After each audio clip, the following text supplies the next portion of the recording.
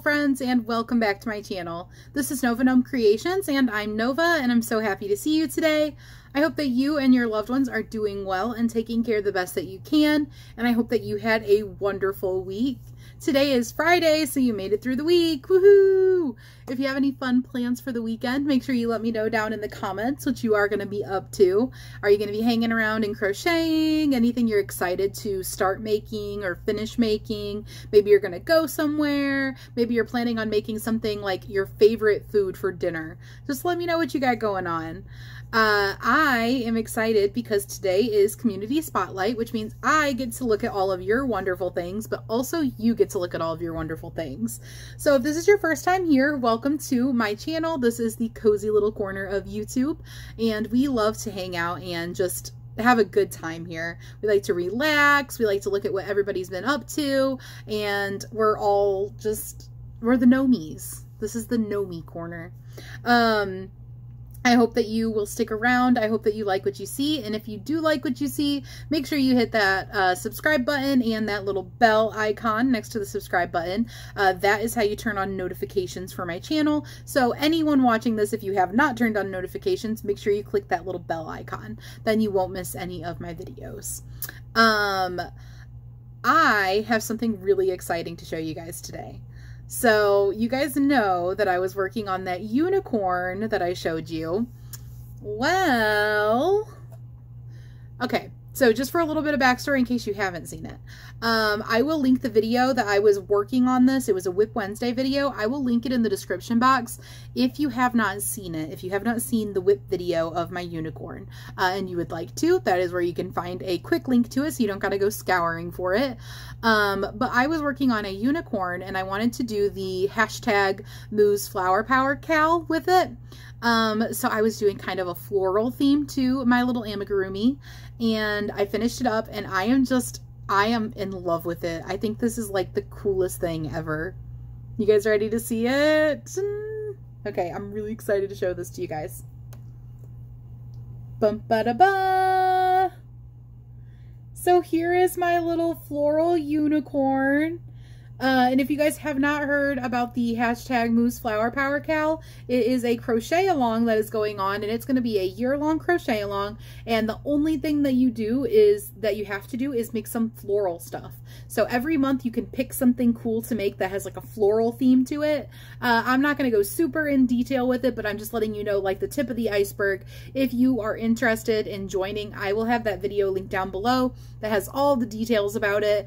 And there will be a giveaway. So if you're interested in taking part, having a little fun, and maybe being entered into a giveaway, then you might want to check that out. So this is the first month of it, and this is what I decided to do.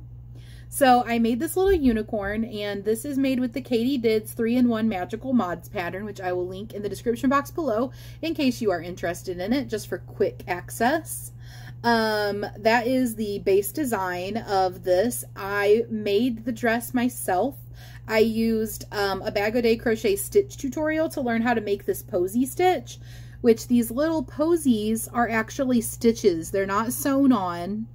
You actually work them straight into the work as you go. So I learned how to make the stitch from her tutorial, and then I made my own dress with it, and I am super, super happy with it. What I did at the edges, which I think created such a cool effect, is I did a round of front post and back post double crochets alternating, and then I wanted to try something new out on this bottom round, and I'm going to kind of tip it so that you can hopefully see it a little bit better. Like that. So what I did was I did a single crochet, but then in the middle of the single crochet, I completely rotated my hook. So let me grab my hook. I was using a 2mm hook for this, guys. This dress, I made it in super fine 1-weight yarn. First time doing that, so I'm also very proud of that. So I was using this tiny little 2mm hook, and so what I would do is I would start my single crochet, and let me just demonstrate really quick in case anyone's interested. Let me really quick make a little bit of a chain with this yarn. I'm just going to make a little bit of a chain so that I can show you guys what I'm talking about.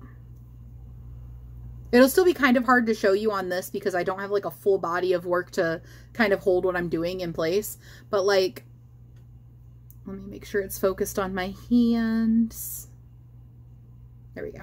Okay, so what I did was I would go back in, like I'm going to do a single crochet. So I would go through, pull up a loop so that I have the 2 loops on there. And, you know, normally you just yarn over and pull through. But at this point, I would completely rotate my hook around and then pull through. And then I chained 1. And then I did the same thing in the next stitch. So I was trying to create an interesting texture. I'm so sorry. I have some incense lit literally right next to this, and it decided to change direction and is now going in front of the camera. It is fizzling out, so I guess that's why it decided to change direction. So that's what I did for the border of this, and it created this really cool like little frilly edge. I wanted something that wasn't like a really big stitch because I wanted to come in with the blue, but it needed to be like a trim. And since I'm using like this super fine 1-weight yarn, I didn't want it to just be single crochets, but I also didn't want to do like a double crochet or something that's going to add like a lot of blue, like a chunk of blue. So I was like, okay, well, what about this? And it added a really cool texture. So I'm really, really happy with how that came out. So that is my unicorn. I did some flowers. These flowers I had done in a 3-weight yarn. There's 3 of those. I put a paper flower on top of this one in the middle because I thought it gave it some like added interest. And then I did a little, in my 1-weight yarn, a little 9-petal flower and a, I believe, 5-petal flower, but it is a double flower. So I worked in the front loop onlys, and then I went back and worked in the back loop onlys to make it a double one. And I tried something new with the hair this time. I've never done my hair like this on my unicorns. I normally do spirals. At first I wasn't liking it, but now I think I might be liking it. So, I don't know. I think I might like it now.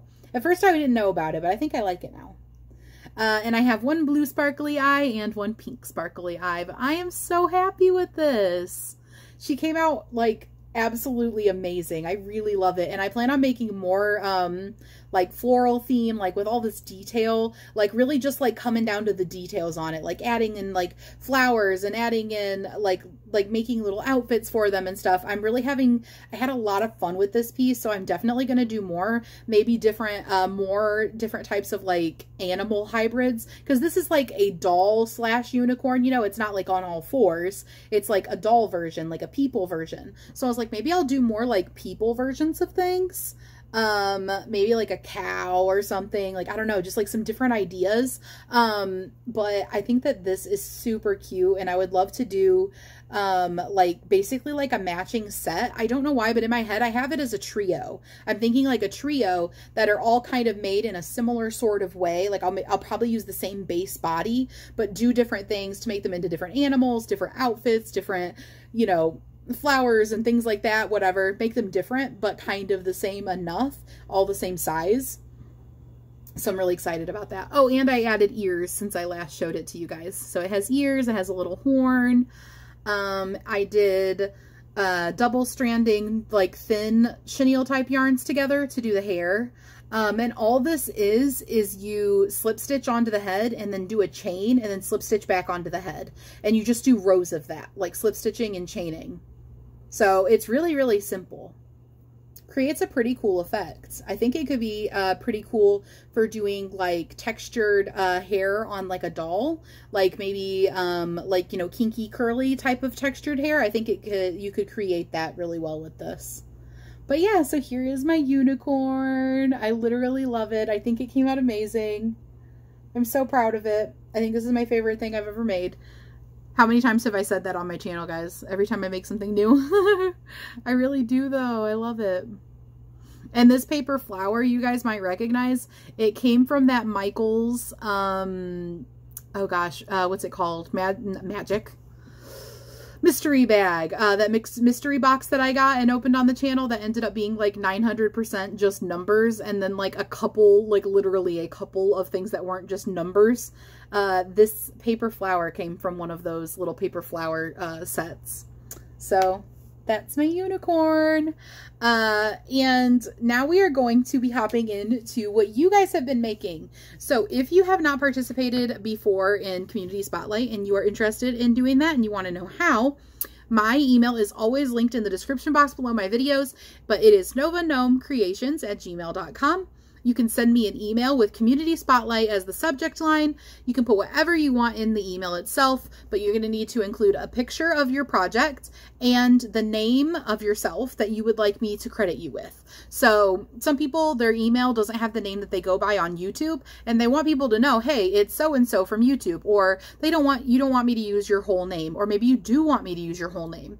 That's why it's so much easier if you just let me know. Whatever you tell me in the email is your name, is the name I will use when I credit you. Apart from that, you can send in as many things as you want. There's no limit. You can send in anything that you have made. There's no like specifications of what it has to be. If you made it, you can send it. I highly encourage you to send your makes, even if you're feeling a little self-conscious, even if you're feeling like your work isn't good enough, because guess what? It is. Your work is good enough. If you made it, it is good enough. So I would love to see what you have been up to, and I know that the community also really loves to see what you have been up to. Everybody really loves this segment here, coming over on Fridays and just seeing what everyone's been up to. You know, hanging out in the comment section. We make friends here on YouTube, and it's so cool to see what they're up to, what they're making, and also to get inspiration from each other, and to like be able to generate that like that positive, creative, encouraging atmosphere, you know, where people who are like-minded with you, and people who are like-minded as you are gonna look at your stuff and be like, dude, that is so cool. You did a great job on that. And like, you may not have people like that in your daily life. So I feel like it's just such a great thing to come together and bond over it and be like, that looks cool. I love that. That inspires me.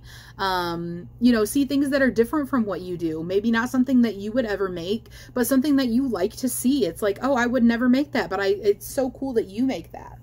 So I am going to go dig into my emails now and dig out all of the Community Spotlight emails, and I will put together the montage, and it will be 1 second for you, and you will be in the montage. So I hope you enjoy, and I will see you guys later. I hope you have a fantastic Friday. Bye, guys.